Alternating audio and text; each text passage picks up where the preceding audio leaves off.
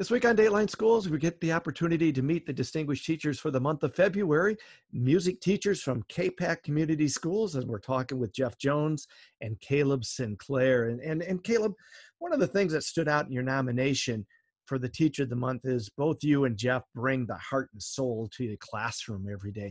How are you able to do that? And especially when you're reaching such different ranges of grade levels from class to class? You know, what's wonderful about the subject area of music specifically is that no matter who you are, even from our youngest levels and our earliest memories, music is part of our lives. We hear it everywhere. We have some kind of access with it.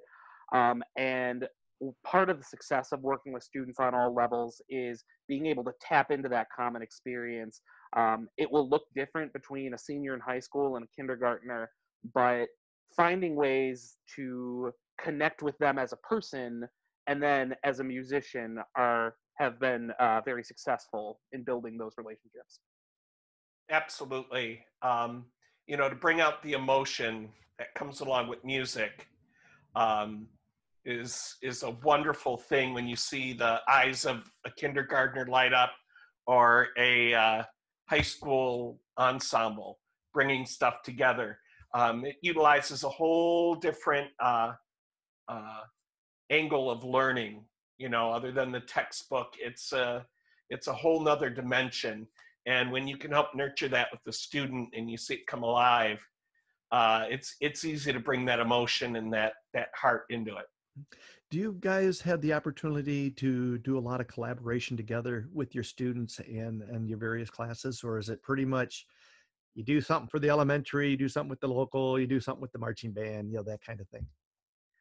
Between Jeff and I, we foster collaboration between our individual programs, between band and choir.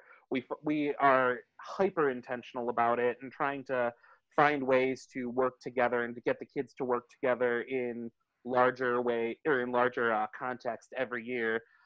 Even between the elementary and the high school, we are always looking for that next opportunity, that next thing that we can do to kind of smooth that transition and be one musical community rather than two buildings that each have a musical community. Indeed, it's all about the connections. Great. We'll be back with more tomorrow. For Dateline Schools, I'm Terry Herring.